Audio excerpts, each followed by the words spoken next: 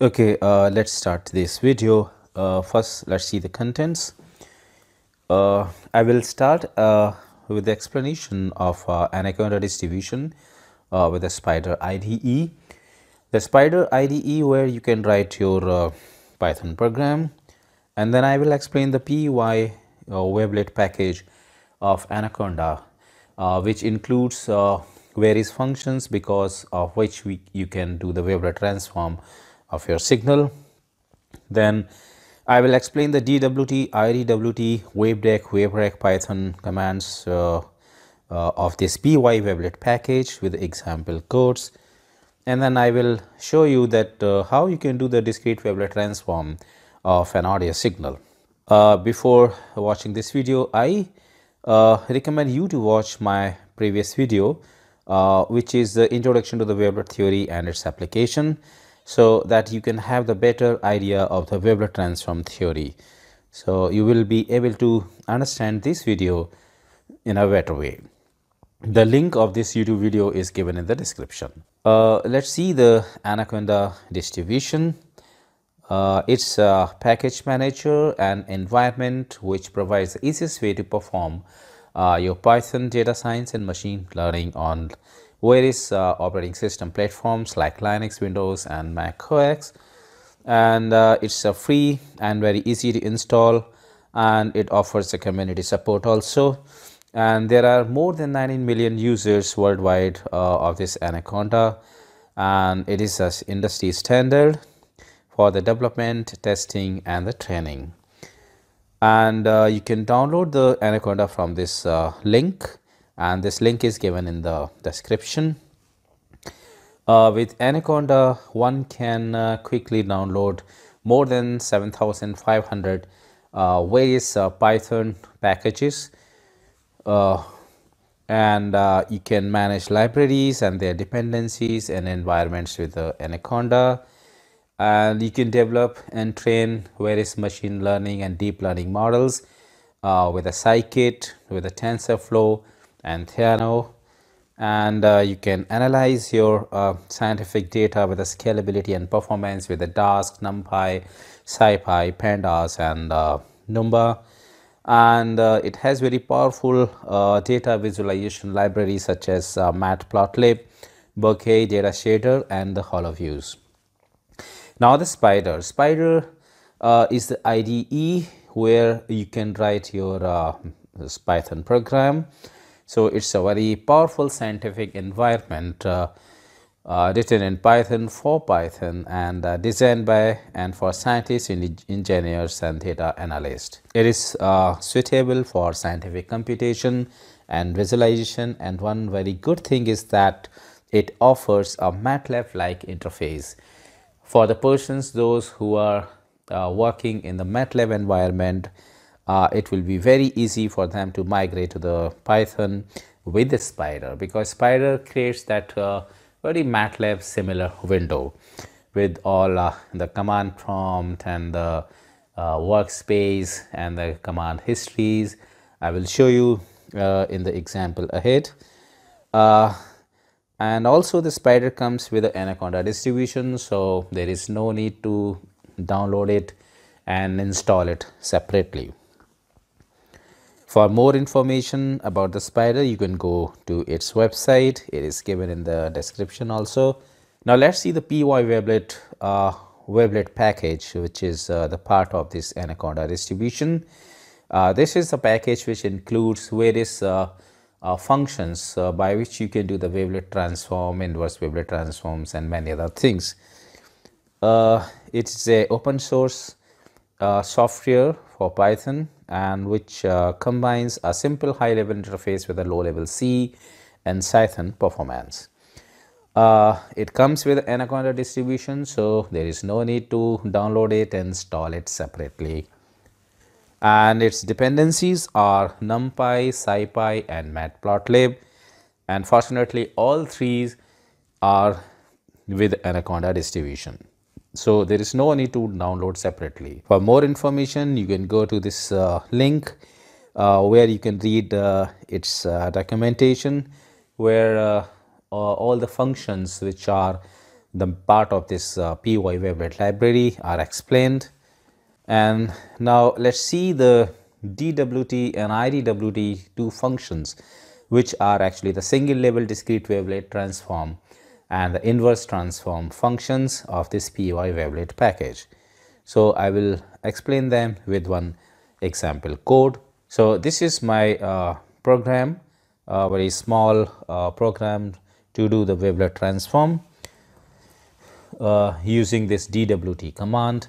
So first in the Python you need to import this PyWt library and then define your signal X. It's a 8-point signal, and then by executing this DWT function you get the two arrays CA and CD. Actually CA will include all the approximation coefficients and CD will include all the detail coefficients of wavelet transform. And in this function you need to pass your signal X and you need to define your wavelet. So here I have used the Har wavelet for the decomposition. You can use other wavelets also. The number of wavelets are supported by this DWT command, like Derbyshire, Simlet, Wavelet and bioorthogonal, etc. For more information you can refer its documentation. And if you want to do the inverse wavelet transform, then you have to pass this CA and CD here in this idwt command and then define the type of wavelet. So this idwt once executed will give you the signal Y, which is obviously the equivalent to the X. So you can get your signal back from this approximation and detail coefficients. To get the values of these approximation detail coefficients and this reconstructed signal Y, you can execute this print command and this is the output you will get. So in the output you can see these values of this is your CA, this is your CD, and this is your signal X, and this is the reconstructed signal Y. So you can match both X and Y, both are same. So inverse transform is working well. So let me jump to the Python and let me see that how this program executes. This is your Spyder IDE and this program is already written. So let me press this run button. Okay, so this is your output. So here this is CA, CD, your input X and the reconstructed signal Y, and here you can, if you compare this window with the MATLAB, you can see that this variable explorer, that all variables are here. So that is very similar to your workspace in the MATLAB, and this is your IPython console, and that is similar to the command prompt of MATLAB. And here you can also see the history. So that is the command history, which is similar to your history of the MATLAB command. So that's why I said, and this Spyder provides a very MATLAB like interface. Okay, so let me jump to my presentation. Next I will show you the example of using the wavedec and waverec command. These are actually the multi-level discrete wavelet transform and inverse transform. Actually with the DWT and IDWT, they are single level decomposition and reconstruction. So suppose you want to do a 3-level wavelet decomposition, then you have to execute the DWT 3 times. But with these commands you need to execute only once. You just need to specify the number of decomposition levels. So this is the syntax of wavedec. So in wavedec, here you can see that you need to define the level of decomposition. Suppose you define level equal to 3. So that means there will be the 3 decompositions of your signal. This X is your input, and wavelet, you need to define the which wavelet you want to use for decomposition, and then mode. This is the signal extension mode, which by default it's a symmetric.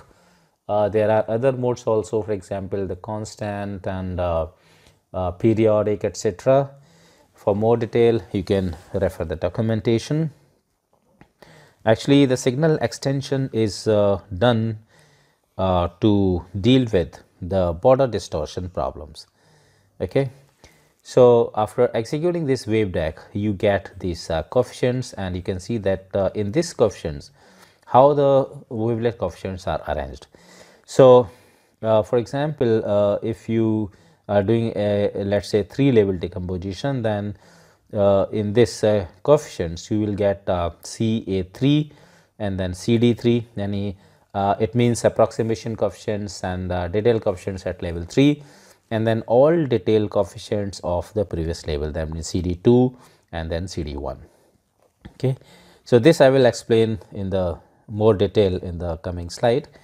Now let's see this inverse wavelet transform, that is a waverec. You need to pass all these coefficients here, and then name of the wavelet, and then signal extension mode, and then by executing this you will get your signal back after the inverse wavelet transform. So let's see the arrangement of the coefficient. So here I have shown the example of 3-level wavelet decomposition. So this S is your signal. At first level of decomposition, the signal is decomposed in approximation coefficient and then detail coefficients, and then CA1 is further decomposed at level 2 to get approximation coefficient CA2 and detail coefficient CD2, and CA2 is further decomposed to get CA3 and CAD3.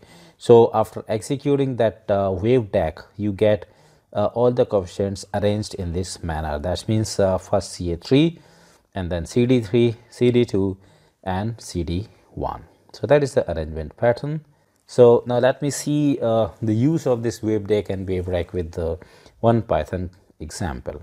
So this is your example code. First you need to import your library and then define the signal X, which is a 16 sample long, and then executing this wavedec, right? So you are passing the signal db1, defining the name of the wavelet, and the level 2, that means you are doing a 2-level decomposition only, and then signal extension mode is periodic.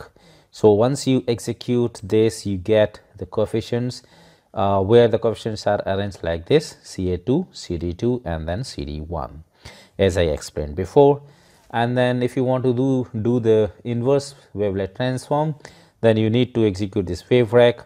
So passing all these coefficients here in this function, then defining the name of the wavelet and then signal extension mode, you get the signal back. Okay, so this is Y is your reconstructed signal, and these are some print commands to see the values of CA2, CD2, CD1 and then reconstructed signal. So this is output. So you can see the values of this approximation coefficient at level 2, detail coefficients at level 2, and then detail coefficients at level 1, and this is your reconstructed signal. So you can compare this reconstructed signal with your X, so which is same 3 7 1 1 minus 2, 3 7 1 1 minus 2 and so on. So let me see this in the Python, that how this executes. So this program is already written. Let me execute it. So you can see this is the output in Variable Explorer as well as in the console. You can see this output. Okay. Now let me come to another example. Here I will show you that how you can read an audio file, which is a wave file lying on the computer, and then doing the wavelet transform of this audio signal. So this is the example code. For this purpose you need to import few more libraries, like one is the scipy.io, from which you need to import the wave file. This will be used to read and write your audio data. And then if you want to plot something, then you need to import this matplotlib and then numpy and then import this wavelet PyWavelet library. So your first command is for reading your wave file. So this guitar.wav, it's an audio file which is a wave file lying in the current directory. So once this wave file.read is executed, the all samples will come into this data, and then sample rate will come in this sample rate variable. This is executed to actually get the time in seconds from the samples. It is just used for plotting purpose, no specific use of it. And then normalizing the data, because the audio data is read as integer 16, so that carries a very large values.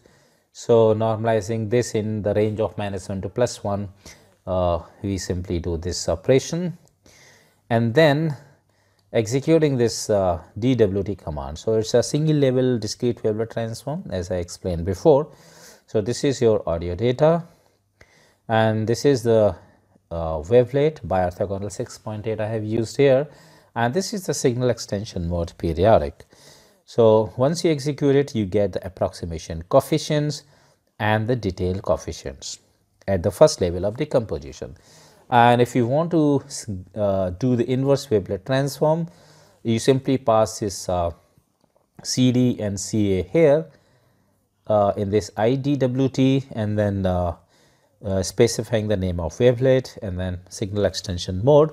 So you get your reconstructed signal Y. Okay, these two commands I have written just to create the wave file. As you can read the same, you can write the wave file on a hard disk.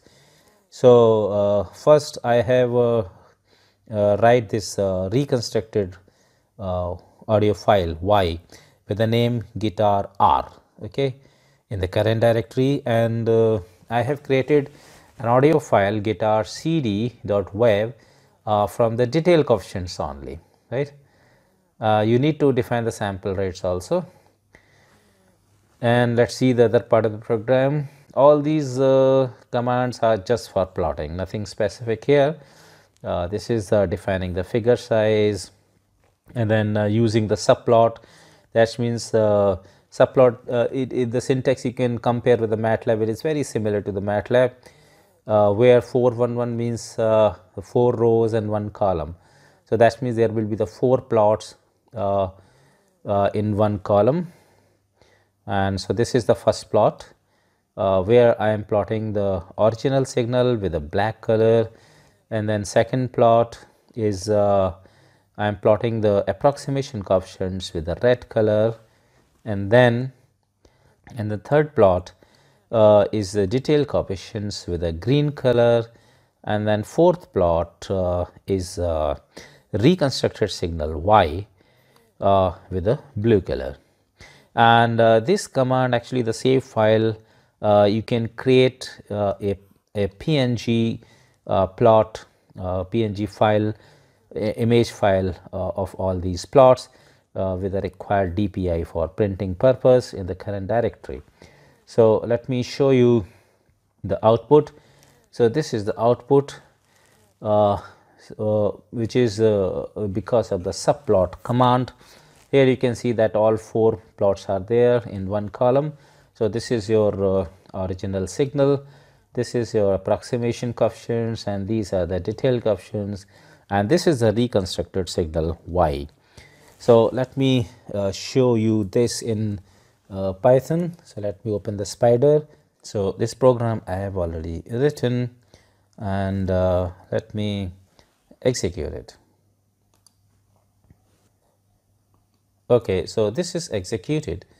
You can see the variables are created, and these are the approximation coefficients, detail coefficients, and this is your input, and sample rate is 11,025 samples per second, and Y is your reconstructed signal. So since this data is long, you cannot visualize with these sample values here. There are thousands of values in one array. So the best thing is to get the plot. Okay, so that's why I have used this plot. So you can see all these signals and approximation coefficients, detail coefficients, and this reconstructed signal, right. So now let me see that we have used these two commands. One is writing this wave file with a name guitar R and guitar CD. That means writing creating the audio file with a Y and with the detail coefficient. So let's see whether they are created in the current directories or not.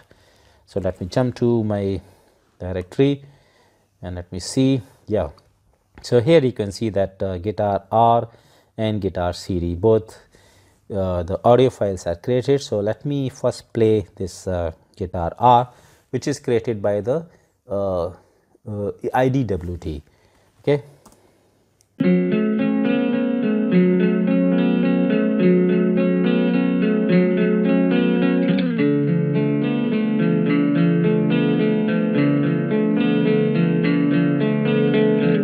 Okay, this was the file which was created by the reconstructed signal Y, and this is a guitar CD. This audio file is created by only the detail coefficients. So let me listen this file.